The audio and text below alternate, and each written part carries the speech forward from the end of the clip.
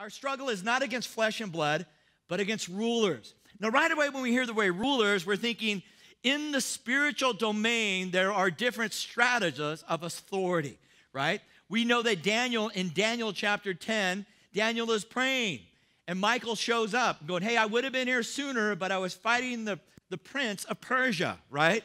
Who's almost bad as the prince over Butte. It's just a horrible thing. So he's saying, maintain, there's a struggle going on, right, that's not of flesh and blood, but against the rulers, against the powers, demonic power. There's power in the demonic realm, dunamis, and against the world forces of this darkness, against spiritual forces of wickedness in heavenly places. So in this unseen realm, there's wickedness, rulers of wickedness. And be rejoiced, because greater is he who's in us than he is in the world. Are you with me on that? So the essence of our battle, let's talk about this.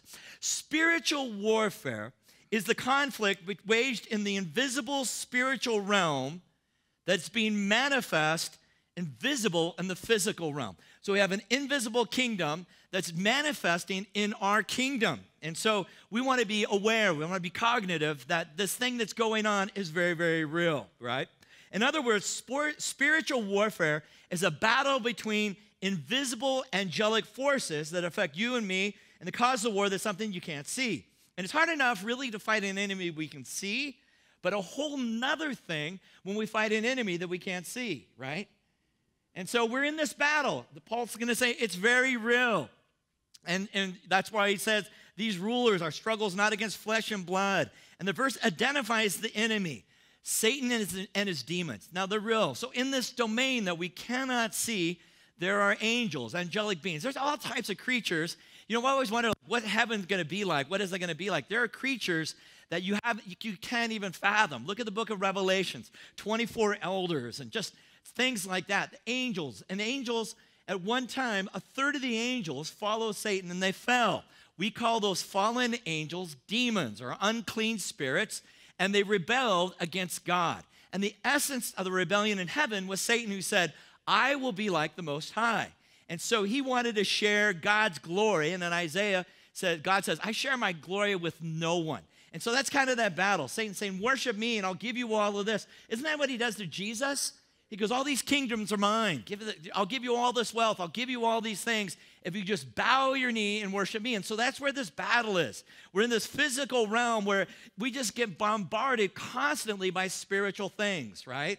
These idols, and they're really idolatrous. That's why God says, you shall have no other idols before me. And we get this idea like, well, if I just have this, I'll be happy, right? Where God says, listen, if you just have me, you'll have joy unspeakable, right?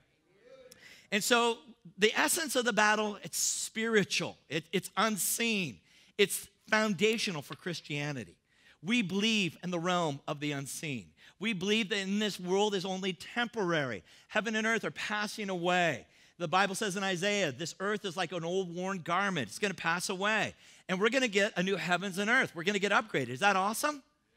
And the Bible says, no eye has seen, no ear has heard the amazing things he has stored for us. You can dream up the wildest thing going, oh man, I love it when I'm out in nature. This is so awesome. And God says, that's just a black and white photo. Like what I have for you is going to be so out there, it's going to be like 3D imaging. It's going to freak you out, right?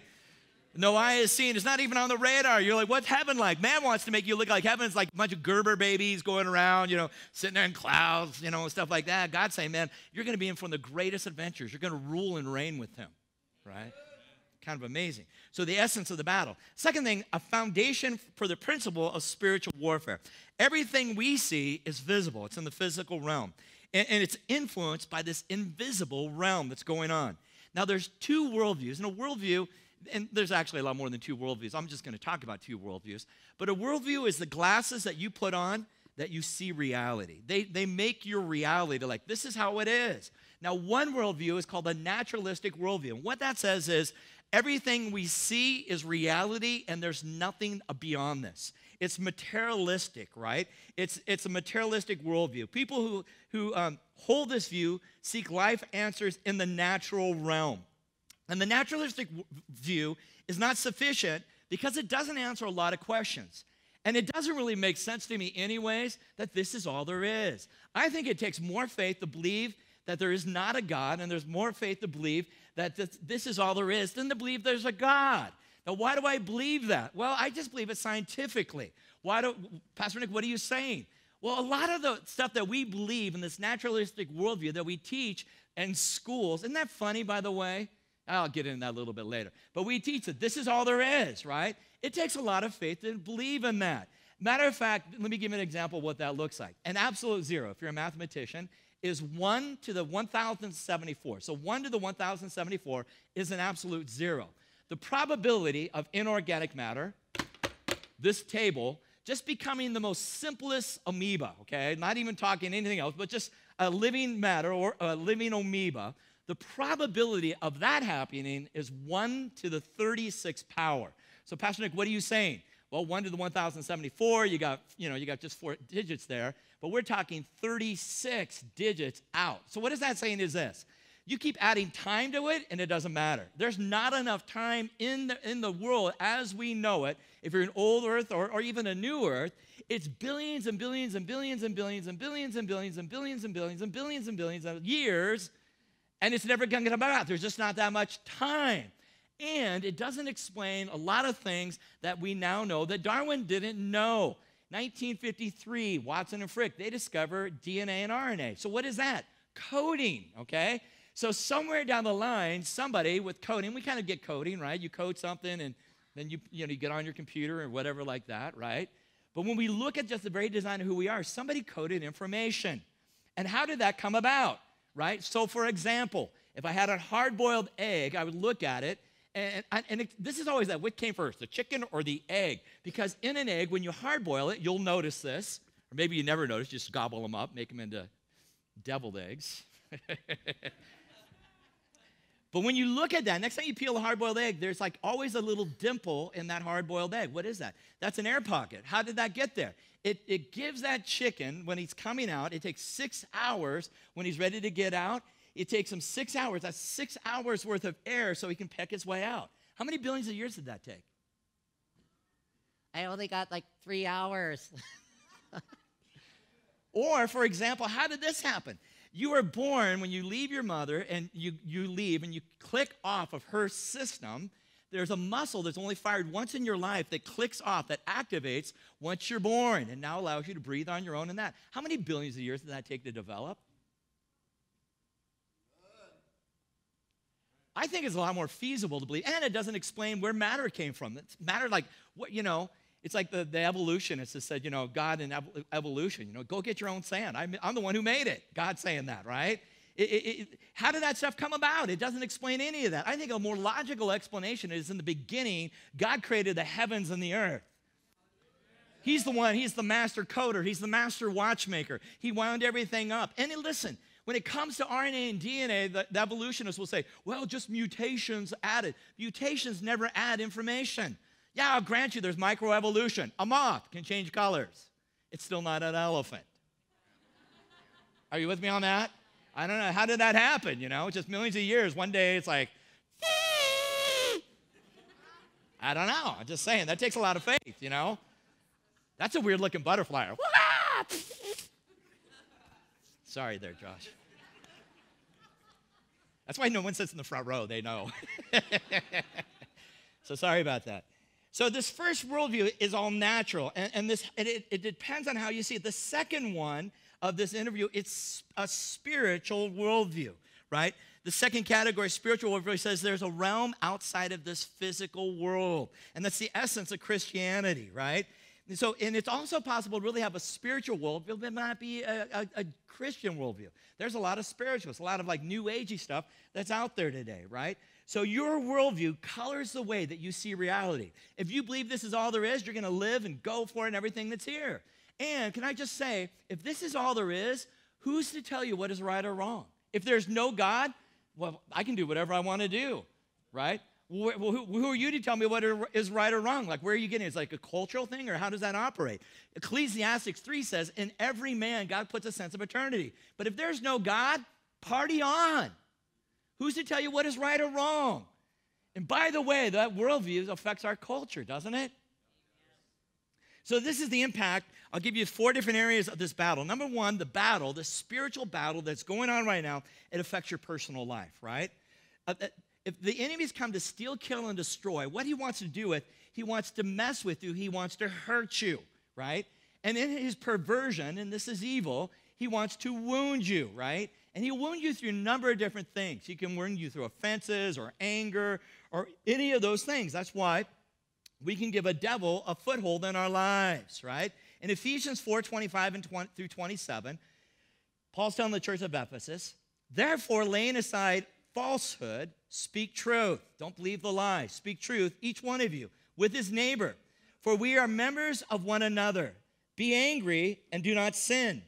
Isn't it possible to be angry, not to sin? And he's going to say this, do not let the sun go down on your anger and give the devil an opportunity or a foothold. So how does that happen? If you have unforgiveness in your life and you're thinking, man, I got a right and they hurt me and da-da-da-da-da-da-da, you're festering on that, right? And you don't deal with in the day, this is written to the church in Ephesus, and he's speaking to believers. He's saying, listen, if you don't forgive, you don't deal with that day, you're going to give an opportunity for the devil to have a foothold in your life. And so you need to deal with those things because otherwise you've opened a door up to that spiritual world, right? Many Christians today are suffering because of anger that's not been resolved. And if Satan can seize your emotions, he can destroy your ability to function by crippling us emotionally. And then we get this like destructive or addictive behavior and we start blaming other people, right? Don't we do that? Right? I'm this way because, right? I'm this way because. It's always our parents, right? I'm this way because my mom and dad. My mom ate too much cabbage, was in the womb. She had gas. I came out this way. Right? We're always blaming somebody. And really 2 different mindsets, right? 2 different mindsets. Fear and faith, they can be defined the same way. Fear, the belief that something that hasn't happened will happen. Faith, the belief that something that hasn't happened will happen. We can have victim mentality or victor mentality, right? I'm this way because we start blaming other people. Victor mentality says, I'm this way because the King of all kings came, he gave his life for me. I can live victorious through him. Greater is he who's in me than he who's in the world. I'm no longer a victim. I'm a victor. I'm more than a conqueror in Christ Jesus. My identity is not over here. My identity is in him. And I'm tired of being victimized and blaming other people. I'm in a spiritual warfare. I'm going to start acting on the word of God. And so it can affect you, it can affect your family, right? The devil is he's the first one who messes with the first family. Adam and Eve, what a messed up family. You know, they got Cain and Abel. You know what happens there? You know, 2 brothers killing each other. Right in the very first book. He loves to steal, kill, and destroy and mess up your family. And ladies and gentlemen, we are in a culture today where family is being attacked, right? I mean, oh my gosh, what it was on The View the other day, and those ladies are making fun of Mike Pence. They're saying Mike Pence is some kind of psychosis because he thinks he can hear from God. That's an attack. Yeah, that's John 10:27. My sheep hear my voice. That's normative Christianity, by the way. And families, can I just define families? I thought in all my 37 years of ministry, I got to define what a family is. Marriage is between a man and a woman. Created Adam and Eve, not Adam and Steve. It's between a man and a woman. What's up with our culture saying, well, you got to accept this? We are in a cultural warfare. This domain of the materialistic world is saying, this is how things look. And God over here is saying, no, that's not my design. That's not my creation. And it's becoming very unpopular to speak out against that. You're going to get labeled, well, you're a homophobic. You're not. No, I'm just telling you what the Bible says. Jesus isn't homophobic. He's none of those things, right? And so Paul's context of marriage. Hey, marriage is a sacred estate. It's a sacrament. It's a covenant made between a man and a woman. In that covenant, you got a green flag to go for it. Couples, go for it. You know what I mean? Let the games begin. Paul says, let the marriage bed be undefiled. Why am I saying this? I know couples, let me just read this to you. And I'm going to read Paul, I'm going to read out of the Bible. 1 Corinthians 7:5. Stop depriving one another except by agreement. Except by agreement. Are you on page with this? I'm on page with this. What's my point on this? I know couples that get offended at each other and then manipulate each other with this. Pastor Nick, why are you talking about it? Because it goes on. You know what? If you're a visitor here, I'm totally not politically correct at all. That's not my goal. I want to be biblically correct. I'm the worst. Stop depriving one another, Paul says in 1 Corinthians 7:5, except by agreement for a time, that you may devote yourself to prayer and come together again. Why? Lest Satan tempt you because of your lack of self-control. So what's the purpose of that? Couples, you do this to keep Satan out of your house. Otherwise, all these other weird stuff, resentment, anger start festering up. And then what happens? You made a foothold, right? Oh, Pastor Nick, this is good. I'm getting this tape today. So it has an effect on your family, has an effect on your life. Spiritual warfare has an impact on your life. Paul's going to tell Timothy in 1 Timothy 4:1, beware of the doctrines of demons. Now, what is the doctrine of demons? They seek to hinder the purpose of God and extend the power of Satan, Satan's desire to rule over us, right? So in that, let me just list out 3 things that we see with doctrine of demons. Number 1, lies about God. Demons always lie about God, right? Oh, if he was really a good God, then why is there evil in the world? Why do bad things happen to good people? Because there's a devil. And God could have made you like an Autobot, right? I love you, Lord. But instead, he gives you free will. Free will is kind of scary. Freedom is scary because in freedom, you have the ability to choose. And way back in the day, man chose to fall. That's a curse. Thus, there's evil, right? So if you're wondering, like, why is there evil? There's a war going on right now. Let me just tell you, I've read the end of the book. We win, okay? But until that time, you're in warfare. And yeah, there's evil. There's perverseness. There's just wicked things going on. But the devil wants to lie to you about God. He doesn't really love you. Doesn't really care about you. If God really loved you, then why did you have to go through this? Well, the Bible says, consider it all joy when you encounter, not maybe if, when you encounter fiery trials. And last time I checked, a fiery trial is not an easy thing. It's a hard thing. Why do I got to go through the hard thing? I'll tell you why. UC Berkeley, they did an experiment. I forgot about this. And what they did, they took amoebas and they put them in a peach tree. I don't know what this looked like, but they took amoebas and they put them in a stressful environment, and they took another tray of amoebas and they put them in a stress-free environment. I don't know what that looked like. Oh, I'm just chilling in the petri dish. I don't know what that looks like. But UC Berkeley, I guess they did. And what they found was that the amoebas that were under stress, they became stronger and survived. The ones that had no stress, they died. Consider it all joy. You encounter very, right? It's like the sticker I got on the back of my truck. Whatever doesn't kill you makes you stronger. Except bears. Bears will kill you.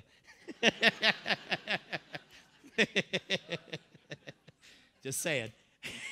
So lies about God, doctrine of demons, right? Lies about God's word, right? What God has said. There's just a lot of, right? There's just a lot of twisting in Scripture, right?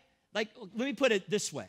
We can get deceived. 1 Corinthians 6 talks about deception. Paul's going to tell the church, he says, do not be deceived. Neither fornicators, idolaters, swindlers, covetous, homosexuals, drunkards shall enter the kingdom of God, and such were some of you who practice such things. I get people all the time, and they're deceived. A person come up to me, they're living together. That's fornication, sex outside of marriage. And what they said to me was, we're married in God's eyes. I'm like, no, you're not. You're fornicating. You might think you are, but have you gone down? Do you have a marriage certificate? Well, no, you're not married. Did you go before a preacher and he pronounced you husband and wife? No. Then you're deceived. All the married couples are like, amen. You're deceived. Marriage, it's a sacrament. It's a state that you go up until you come into covenant. And you're going to say, for richer or for poorer, for better or for worse. Till death do us part. You're in it. And it's holy. And it's not just, well, we live together. That's society. I don't care if you have a common law or whatever. Get married. Well, Nick, what's the answer for that? Celibacy. If I'm in a homosexual thing, what's the answer to that? Celibacy. It goes either way. Oh, this is good. Woo! Starting to sweat. So we twist God's word, right? Are you with me on that? This is another one I love. Don't judge me. Don't judge me, man. God wants me to be happy. Where do you see that? The Bible says in 1 Corinthians 5, we don't judge people who are outside the body of Christ, but rather now we judge those who are in the body of Christ. God wants me to be happy. Where do you see that? The book of Hesitations. I'm just saying, we got some weird stuff. If you're going to come into marriage counseling and talk to me again, I'll just tell you, I'm not going to counsel anybody who's like, I'm just not happy in my marriage. Who cares? I don't care. I just don't care. Well, you're not happy. Welcome to life. For better or for worse. You made a vow.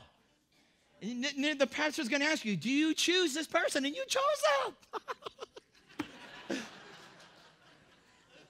They might have been a hottie, but they're naughty now.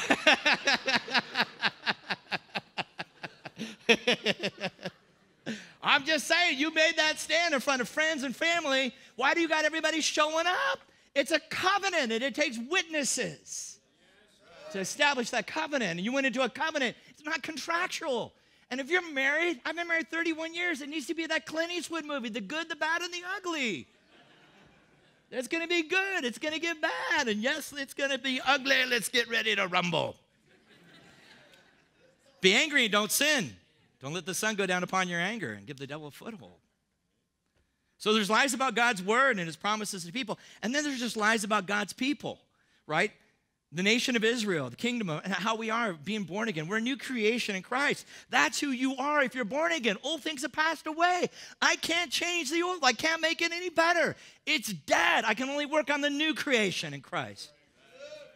And so these teachings that you'll get, and so even in the early church, Paul's going to say, he's going to lay this out, and he's going to talk about these false teachers who would forbid marriage and commanded me to abstain from meats. Like, let me just tell you early church history and heresies.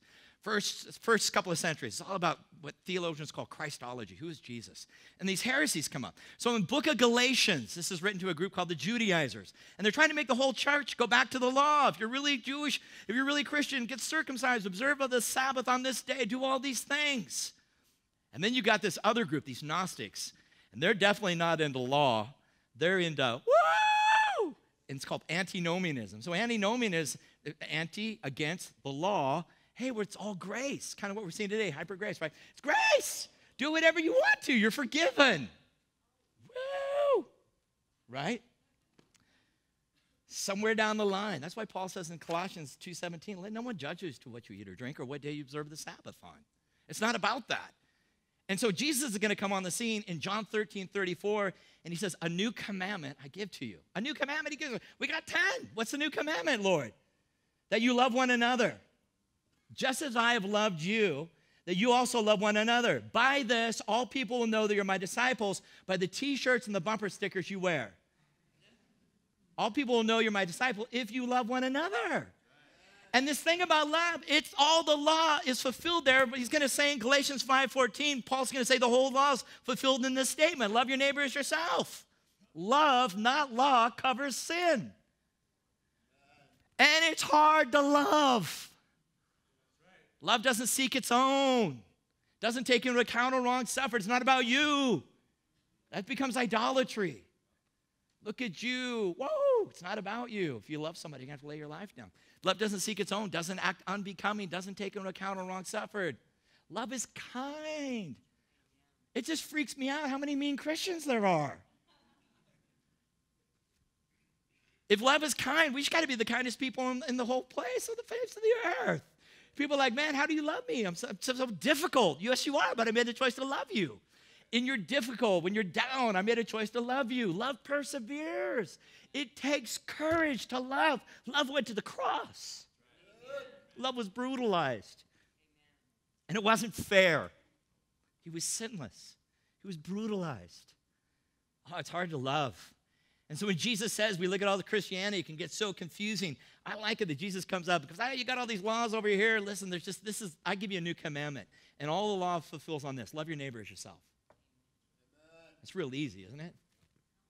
But I like keeping the law because when I keep the law and no one doing things, and then I feel better about myself because I'm keeping the law and you're not. And then the other group is like, I'm just lawless. All right, this is so good today. Woo. And so the battle affects culture, right? In Daniel 10, he's talking about, listen, the prince of the power of the air. I'm in this culture. And can I just say, ladies and gentlemen, we are in a cultural war in our country today. I mean, go figure. We've had gun in our country for 300 years, and now all of a sudden something's coming up. That's crazy. It couldn't be that we've taken the 10 Commandments out of our school, that we no longer teach Bible in our schools anymore. We just teach them that you're some random effect of culture, and we look at stuff. We look at all the shootings, like, my gosh. And the thing in France, I can't believe it in France. Remember the one that happened on the beach in France? Some guy went into a car show, and he bought a truck, and they didn't do a background check on him, and he walked away with a truck.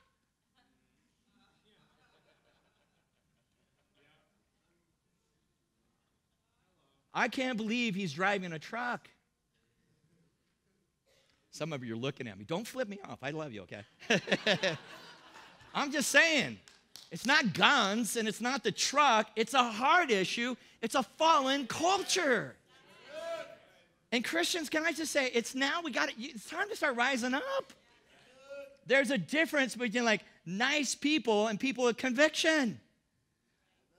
When Paul and Peter walk into town, they're like, oh, look at those nice boys. They call them the sons of thunder. I love that, man. It sounds like an MMA thing, right? Ladies and gentlemen, now coming into Jerusalem, the sons of thunder. I think that's cool. Now, like, ladies and gentlemen, now coming to come, these really nice guys. World changers. They don't want to offend anybody. We got to speak up. God's giving you a voice. Do it lovingly, but do it emphatically. The location of the Bible, in heavenly places. And so the Bible talks about 3 dimensions in the heavenlies. The first heaven, second heaven, and third heaven. First heaven is this earth. That's where we dwell. Second heaven, cosmos, where angels and demons dwell. The third heaven is in the presence of God. It's in his throne room. And the third heaven, Jesus, right? He raises again from the dead. He ascends. He sits at the right hand of the Father. What is he doing there? Well, he's interceding for us. What else is he doing there? Acts 2:33 says, he sits down and he says he receives the promise in the context of the day of Pentecost, which, by the way, is that weird, day of Pentecost? Tongues of fire coming off of people's heads. They think they're drunk and it's 9 o'clock in the morning, okay? Are you with me on that? I always love when people go, well, God's not weird. I mean, how would you like to be there on the day of Pentecost, right? Hey, Bob, you got a light? Sure. People are speaking. I mean, you don't think God's weird? Like, look at Ezekiel. Yes, Lord. Yes, Lord, I'm listening to you. What do you want me to do? Ezekiel, I want you to lay naked on your side for a year and cook your food with human dung. That's weird. How would you like to go to his church, by the way? Hi, Pastor Ezekiel. Kind of weird. He gets done. He gets done. And, you know, Ezekiel goes, hey, Lord, I've never done this. Can I just cook my food on animal dung? And so he negotiated with God. And then he gets done after a year. And Lord, what do you want me to do now? Lay naked on your other side for you. That's kind of weird. Are you with me on that? Jeremiah. Yes, Lord. I want you to wear your loincloth. I want you to wear the equivalent to your underwear. I want you to wear your underwear for a full month. What's new? He gets done with that. Lord, what do you want me to do now? I want you to bury your loincloth, your underwear, under this rock. Thank you, Jesus. It's a good place for it. So he leaves it under a rock for a full month, and then he's like, Lord, now what do you want me to do with this? Remember that underwear that you wore for a month? You buried it under the rock for a month? Yes, Lord, can't forget that. I want you to put it back on and wear it for another month. And then it only gets better. Lord, what do you want me to do now? I want you to get a pole. I want you to put your loincloth, your underwear on the pole. I want you to walk through Jerusalem and tell Jerusalem that their sins are like this. If I saw Pastor Rod walking down Central, I personally would think that's kind of weird. I'm so far off my notes right now. Start praying. Let's intercede. Thank you, Jesus. So this realm of the third one is heavens where he sits. And in this place that God sits, he pours out his Spirit. And so Acts 2:33, Jesus sits down. He receives the promise of the Father. And this is a Luke thing, Luke 24:39. And here we are back in Acts 2:33. He receives the promise from the Father. Peter says, that what you both see and hear is the outpouring of this promise. Isn't that cool? So when you see and hearing, people are speaking in tongues, they're seeing fire come off their head. And I get this visual of Jesus sitting down by the Father and saying, hey, God, yeah, Dad, I made it. Here's my throne, son. You're going to sit right next to me. Thank you, Lord. Now, Lord, can I have the promise? and he's going to be pouring it out. Peter says, that's what you both see in here. This is the promise that Jesus receives. He's pouring it out and seeing all this stuff happen on earth. Out of the spiritual dimension, it's happening on earth. And in Acts 2:39, Peter says, and this promise is to you, your children, and to as many that are far off that are called by God. I'm just saying. He says this to, by the way, how would you like to be the last person in heaven? I made it. I made it. High five. You'd be like the Omega Man forever, right? Omega Man, last one in. Woo! Okay. Sorry. The enemy in the battle, and this enemy is very, very real, right? These, as we read in Ephesians earlier, the spiritual rulers and authorities that happen in this domain. And there's an enemy in this where we become victorious. Revelations 12 depicts a day when the invisible warfare in the heavenlies will break out in a very visible realm. In Revelations 12:7, it tells us this. It says, Michael and his angels will wage war with the dragon, and the dragon and his angels wage war. There's going to come a day where finally God said, okay, listen, I'm a God who's just. And anytime there's evil, evil needs to be judged. And there's going to come a time and period where God will bring justice. And what I love about this is when God brings justice, he doesn't have to do it himself. Like, Michael, go take care of business, okay? I'm too busy to even deal with this. Got any other angels want to go with Michael? Because the battle belongs to me. So the battle's not for land. It's not for anything physical. The battle's for glory. And the Lord's going to say in Isaiah 48:11, he goes, my glory I'll share with no one. And Satan's always been about trying to take the glory that only belongs to God and having people give him glory. And we look at our culture today, we have a very idolatrous culture. You go to other places. You go to places like when we go to Thailand or wherever we go into, and it's evident what their culture is, like what the idols are. I want you to do this. Next time you see somebody from another country come in our country and go, what idols do you see in America? You know what we value? We value money.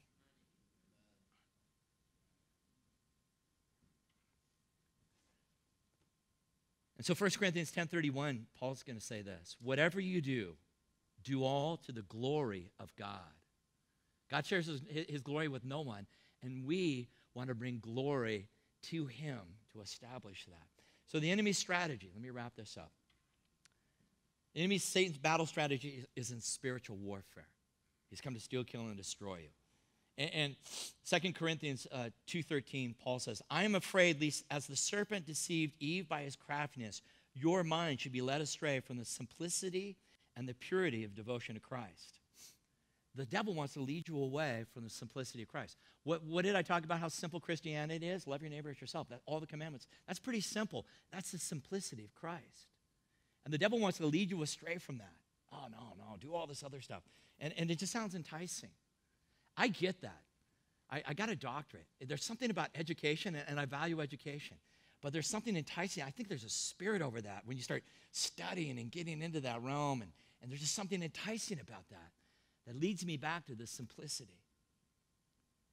So as we close out today, I'm going to have the ushers come forward. We're going to receive communion today. And this is what I want you to do is they're coming down, passing out the elements. But I want you to reflect.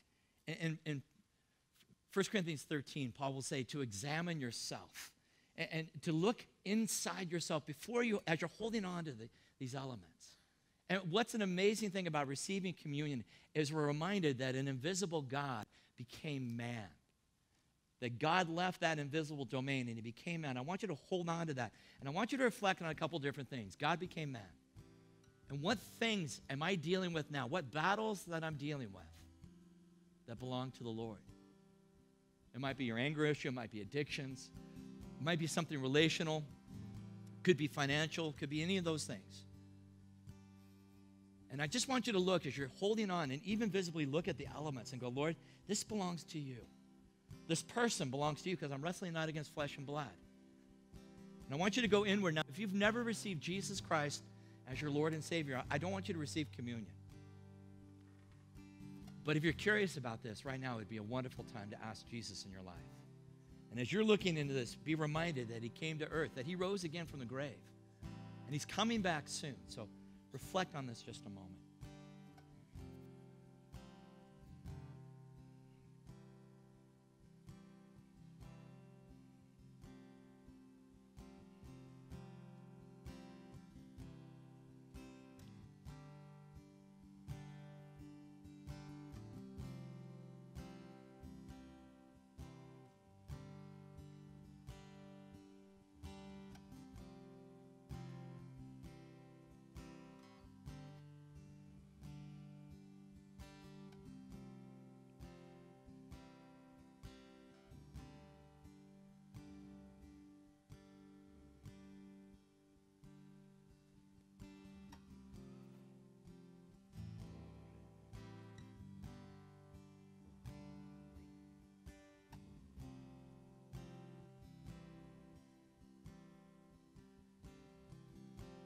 Thank you, Lord. And just the whole theology of communion can get a little weird. Catholics believe so much in the presence happening that it literally transfigures into literal blood and flesh of Jesus. Protestants, we flip the other side. We just do it like as a ritual. I think somewhere in between is reality. And so, Lord, we invite your presence with us right now. We invite your presence to come right now. We say, thank you, Lord, that you're with us right now. You're here right now. Lord, as we're holding on to these elements, we're reminded that you'll never leave us or forsake us. We're reminded that this battle isn't ours. And so, Lord, as we come, some of us might feel defeated today. Some of us might feel overwhelmed. Some of us might feel unempowered. But, Lord, the reality is that we shall receive power to be a witness. And the Lord, in our weakness, you're made strong. And even going to the cross, Calvary, was no sign of weakness. You acquiesced. You prayed in the Garden of Gethsemane, Lord, if all possible, let this pass. But nevertheless, not my will, but your will be done. And so, Lord, in us following you, we say, Lord, not our will, but your will be done as we take of the bread.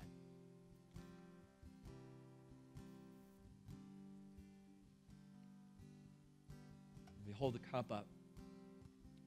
I was reading early church history, and they have all these councils and all this other stuff that they proclaim. And there was a council in 600 called the Council of Laodicea. And they're writing a rebuke to the church. And a lot of times when we receive communion, it's like very solemn kind of atmosphere. But what was going on in 600 AD, communion became a great party. And so they're telling them, like, hey, you guys, you need to have it. Don't party as much, right? They're trying to bring a little moderation to it. And I'm thinking, how did they get to this place that communion turned into a party? And this is what I think. Revelations 12, they overcame by the blood of the Lamb. And there's something so celebrative in that, like, woo! Time to limbo. And time to have joy. And the battle belongs to you. So we turn to this festive thing, and only to say, Lord, we hold up the cup, triumphantly, rejoicing, thankful, grateful, overwhelmed, amazed, in a state of awe and holiness that you came and you died for us. We're pierced for our stuff, our iniquities. So, Lord, we take of the cup.